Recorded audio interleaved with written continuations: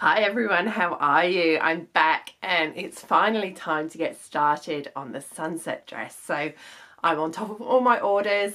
I finished a wedding dress last week. She collected on Friday and she actually got married on Saturday.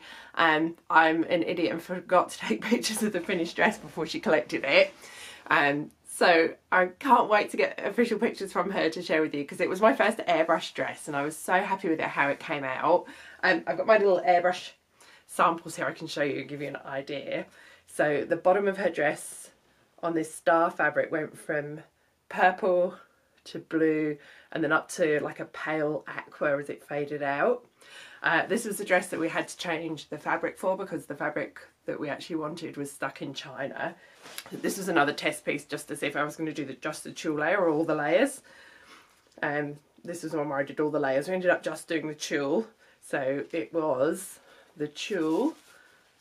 Oh, this one's got some other little colour tests on. But we ended up using the white lining and then this lovely silver sequin mesh, which was the replacement fabric for the one we couldn't get.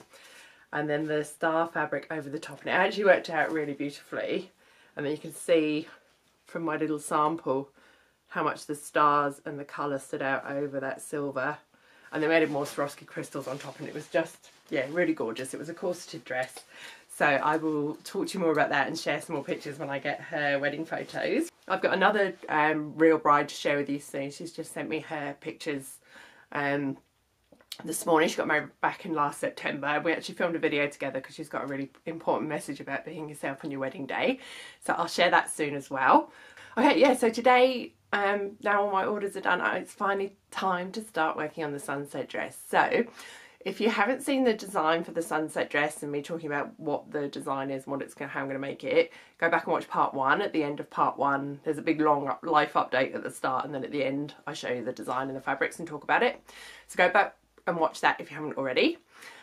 This is going to be my first dress that is fully airbrushed. So I've done the Halloween dress which had the airbrushing at the bottom. I've just finished this wedding dress with the airbrushing at the bottom. But this is going to be my first fully airbrushed dress and I'm really excited. So the first thing I need to do is to work out what fabric I'm going to use. So I used cotton drill when I did the Halloween dress at the bottom of the dress. And it looked great and it took the colour beautifully, but it was just a bit too thick once it had all the paint on it and it ended up a bit stiff and heavy. And I don't want this dress to be quite so stiff. So today I'm going to go and set up the airbrush and I'm going to do some experiments on some different fabrics and work out what the best one to use is. To test, I've got 4 different fabrics that I'm going to use. Well, 3 different fabrics, but this one I'm going to use both sides. So I've got some polyester satin. So I'm worried this might be a little bit too shiny and I'm worried that the paint might not work very well on the satiny side of it. So I'm going to do one test on the satin side of the polyester satin. Then I'm going to do one test on the wrong side of it, the matte side of it, which is a little bit rougher. So I'm going to spray on there and see how that turns out as well. So that's my first 2. I've then got some polycotton. So I've pre-washed this on a hot wash and pressed it, and I've actually put some interfacing on part of it as well so I can see how it goes because I'll probably need to interface the top of the dress. So I want to see how it goes just on the polycotton itself and on the interface part. So there's that one. And then the last one is a pure cotton, and again I've pre-washed this on hot and I've put some interfacing on it. I managed to get a massive dirty mark on it when it was drying on the line as well. So yeah, so this is my 100% cotton. This is stiffer than the polycotton, but not as stiff as the cotton drill. So I'm going to go and airbrush these and see how they turn out. I'm just going to do random colours from now because the colour's not really important. It's more the finish and how the finish looks, how shiny or matte it is, and how stiff the fabric goes with the paint on it.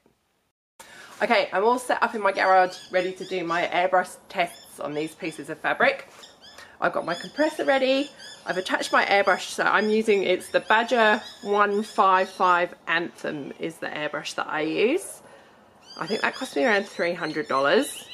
And then the paint I'm using is the Jacquard airbrush colour in opaque, and I mix these 50-50 with water, and you can mix them, they come in sort of basic colours and you can mix them together to create the colours you want. I buy the big size like this and that cost me around $100 for 6 of them. I have the PSI on my compressor set to about 35.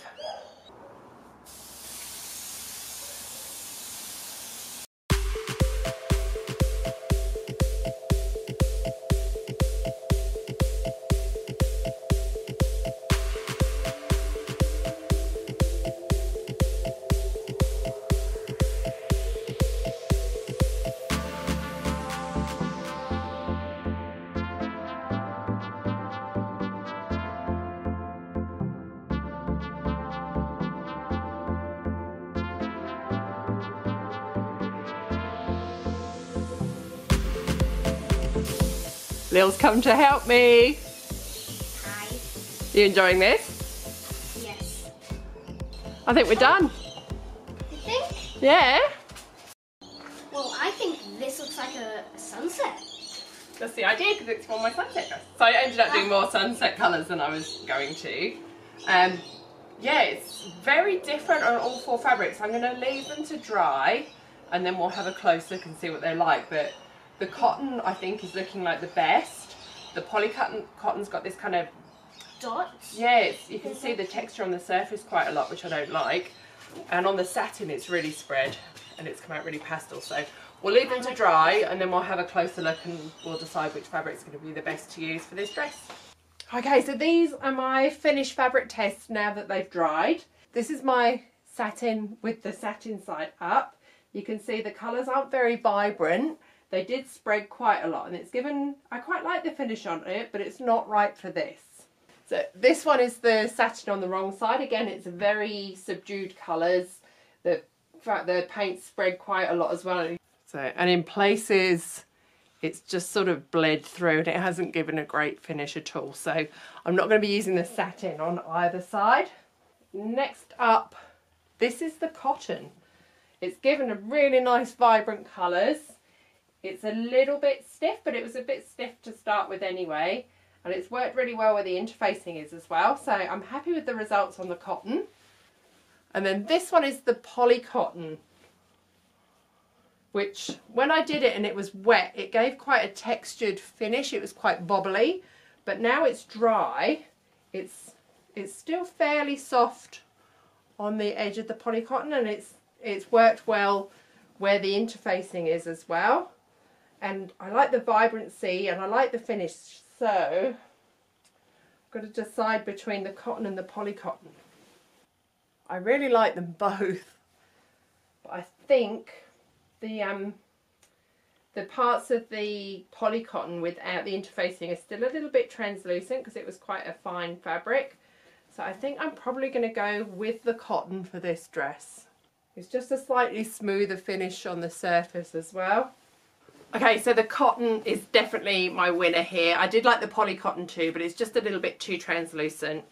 But I'm happy with how the cotton looks. I'm happy with the finish on it as well. I'm happy with how vibrant the colours are. It's still fairly soft in the bits that have been painted, but it worked well with the bits with the interfacing as well. Yeah, really happy with that. So once I've figured out my pattern, I'll work out how much I need and I'll go back to Spotlight and buy more of this and wash and pre-wash it all in hot again before I start cutting it out. So tomorrow I'm going to start working on my pattern. Now I've done a few corseted dresses before and corsets, and I've always used patterns that I already had here and I've adapted them. But because I don't sell the patterns and because I'm not drafting them each time, I have been asked a few times if I could show you how to make a corset pattern. So I thought the easiest way to show you how to make a corset pattern for a corseted dress would be to adapt a bodice pattern. And I've chosen to do it this way. Now there's a lot of corset patterns you can buy, but generally most corset patterns have got like 4, 5 or 6 panels either side. But I want my dresses to still look like a dress pattern when they're made. So I prefer to use a corset pattern that's got front, side back and back. So you've still got a nice side seam, so it's still got the same kind of lines as the dress that's going over it. So what I've done is I've bought this pattern, which is Burda 6776. And the only part of this I'm actually going to use is the bodice part. So the bodice itself has got a really nice princess seam to it. It's just slightly longer than the waist, but I'll show you how to lengthen that and how to take the waist in And you can use any bodice pattern that's got 4 panels in it. A lot of them don't have a side back seam. It's just a front side front and then a single piece for the back. But I find you need that side back seam on your bodice or your corset to get that nice shaping there as well. It's too flat otherwise.